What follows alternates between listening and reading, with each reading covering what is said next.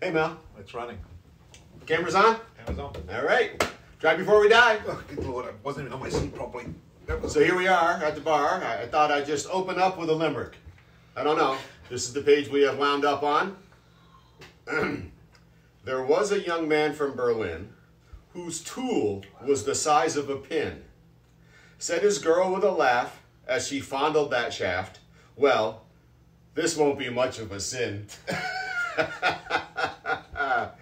Yeah, the limerick's always coming through for us. Not really. It could appear like a regular episode. Very much like a regular episode. However, there's something different on the bar. we're drinking a lot more. Yeah, we're going for it. We've gone back and forth on this a number of times.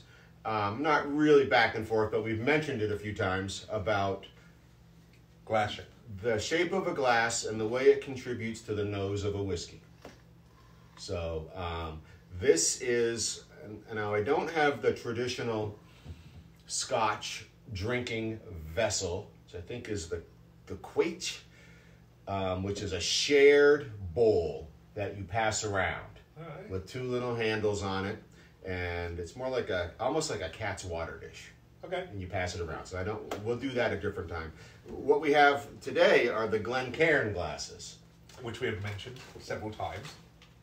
which is the fancy schmancy way to drink whiskey at the club with the gentlemen in the armchairs. Leather chair, Yeah. cigar going. Yeah. The fireplace, Right. maybe a sweater or a vest.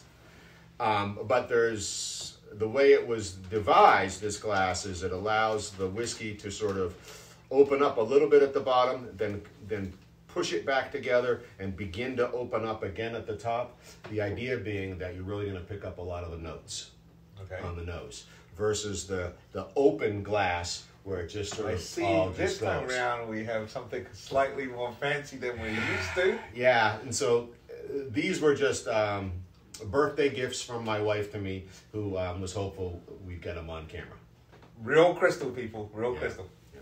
I think this is how you would tell, right? I don't know. Maybe we have to do this thing. And get a tune out of it. Yeah, but we're not going to do that. No. Yeah, we're going to talk about the nose, and if we're picking up more notes on the Glencairn glass versus the traditional open glass. So I'll throw this out. Quite frankly, a glass is a glass to me. So I'm going to say, you know what?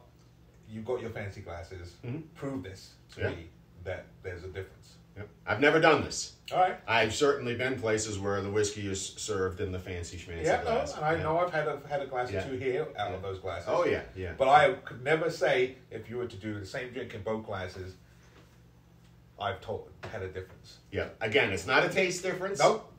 It's a nosing difference. Yes. Yep. We're expanding and containing and then releasing. Yes. Whereas here it's just released. Yes. Yep. So, in your tradition of not paying attention, Yeah. do you have any guess as to which whiskey I might have picked for this? What distillery might I pick that we can really do some nose work? Do you have any thoughts?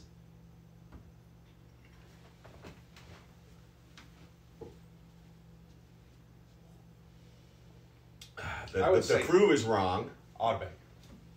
So you are on the right track. Okay. Yeah.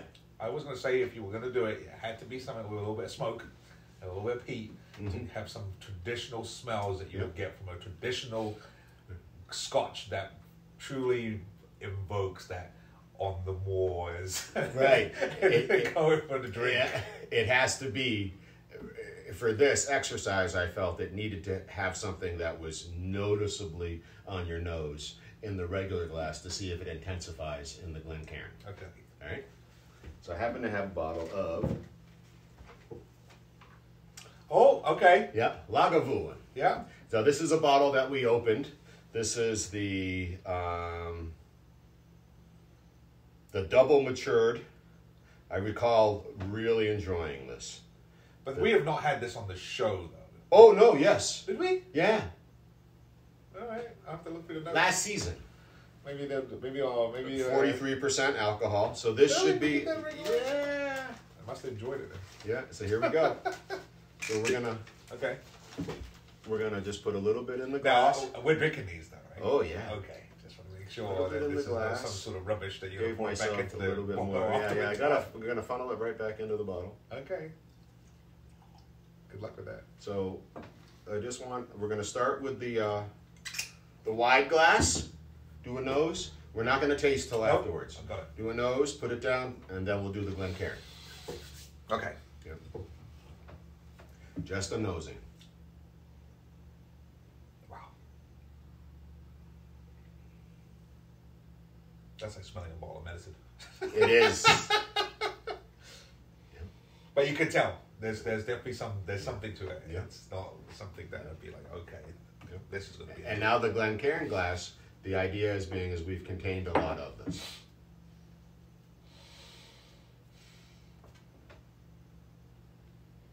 Ooh, okay. It's pushed together. Yeah.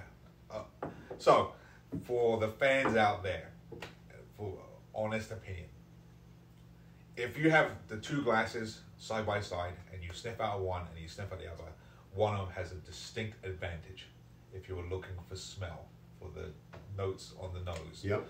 And that glass would be hands down this one, The Glencairn. the Glencairn. It compresses it all. It has that moment of release, and then it just gets pushed back together. And so, It is much more vivid in this. Now you can smell, yeah, no doubts, right. and it's got the same smell. However, what you get from the Glencairn glass is a lot more volume.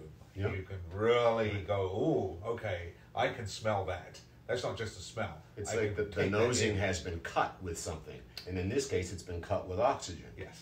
Yeah, and so we're just getting more oxygen, so it's spreading out more. And here we're just keeping it in tight. So, back to the original point of it, that we have never done this before, I can now categorically say the glass changes the nosing. And so what we have for a whiskey, right, is the color, the nose, right, Yep. the front, the middle, and the back, right, depending on the whiskey, and you'll find more flavors, and sometimes you won't really find a middle.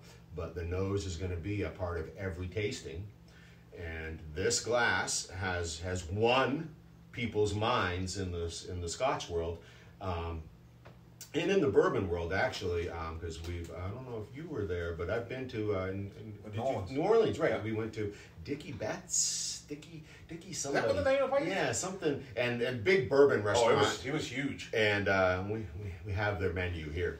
And but again, they use the Glencairn. That's right, glass, they did. They right? did. That's right, I remember that. Yeah. And we actually tried a couple down there. It was actually pretty good. Yeah. So the glass does matter, not to the taste, but to the nose. To the nose. Yeah.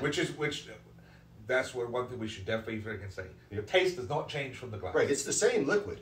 It's the notes, the smell, Yeah. the notes that you get Yeah. off through your nasal Yeah. properties to be able to say, oh, okay. Which, to me, is rather interesting in the sense that I would never have thought a glass would Right. make much of a difference. Right. But the idea of like, why is a whiskey important to you? Right. And if you are for the sentimental, the financial, all the different reasons you might have some value for a whiskey, right? The nosing is part of that experience. And it's interesting. Like I said, it's very interesting to think that the glass makes a difference, but it does make a difference. In that one element of the taste. And I would like to say at some stage, not today, but at some stage, we try this with something slightly, maybe a space side, or maybe something that doesn't have the heavier notes to begin with, and see what happens. Oh, you're drinking already? All right, that's great. I'm going to do it. I'm going to do it in this glass. Gosh, that is so good. Wow. Oh, wow. Isn't that smooth? And then that smoke exhale? Yeah. Are you sure? I don't have to look at the videos. I don't remember doing this one. Yeah. But yeah, that's good. Yeah. So glasses matter. Okay, and we're going to drink all this, but we're going to let you go here. Again, we're transitioning from the cheers to the toasts, the curses. Maybe we'll find a Really, we're just a running out. Romanian curse. We're just running out of cheers. We're trying to fan this out. May your glasses always be broken and your bottles always be lost and empty. Right? It'd be a terrible cheers. Yeah. So in Ireland, sometimes they'll say when they're drinking, you always have a clean shirt, a clear conscience, and enough coins in your pocket to buy a pint, or in this case, a glass. Cheers. Cheers, y'all. Glasses matter. Glasses matter. That was quite surprising. I never would have said that glass matters. Yep.